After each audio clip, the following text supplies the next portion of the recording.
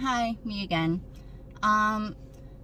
So when you are separating in the military, and say the soldier moves out and you live in on-post housing, most soldiers believe that their duties are fulfilled when they allow the spouse to live in the housing. AR 600-99 states that housing belongs to the family. Back in the day, that would mean obligations are fulfilled, right? Well, technically, as of 1996, most housing on post became privatized, which means it's no longer ran by the DoD and maintained by the DoD. It's actually ran by a private company, and it's maintained by a private company. So that BAH is now considered rent.